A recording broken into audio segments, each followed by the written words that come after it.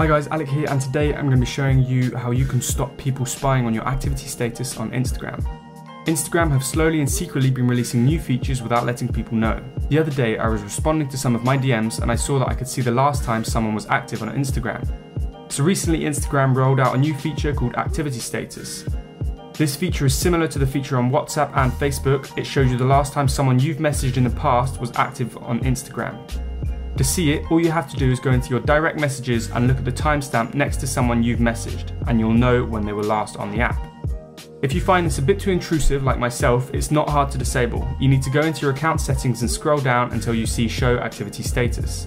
Instagram even describes the feature stating the following: allow accounts you follow and anyone you message to see when you were last active in Instagram apps. When this is turned off, you won't be able to see the activity status of other accounts. So I didn't like this and decided to switch it off. To do so, tap the toggle and the feature will be disabled. Now no one can see when you were last active on Instagram, but disabling the feature also means that you won't be able to see the last time others were online.